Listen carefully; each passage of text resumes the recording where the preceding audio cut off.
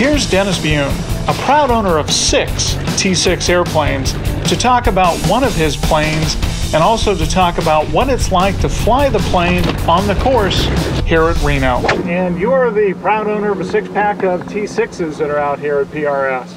Yes, I am, and this particular airplane is a 1942 AT-6 Texan. It was built in North American of Dallas, Texas, and actually it flew with a number of air forces. As you look at the side of the airplane, it was originally with the Army Air Corps in World War II. We sent it to England, it flew it to the United Kingdom, who in turn sent it down to South Africa. She was in the South African Air Force training pilots.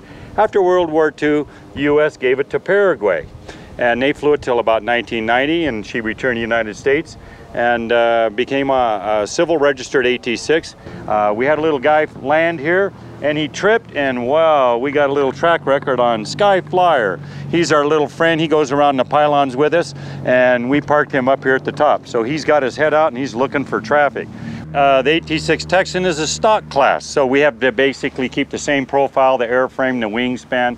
There are a number of changes, like it being very slick.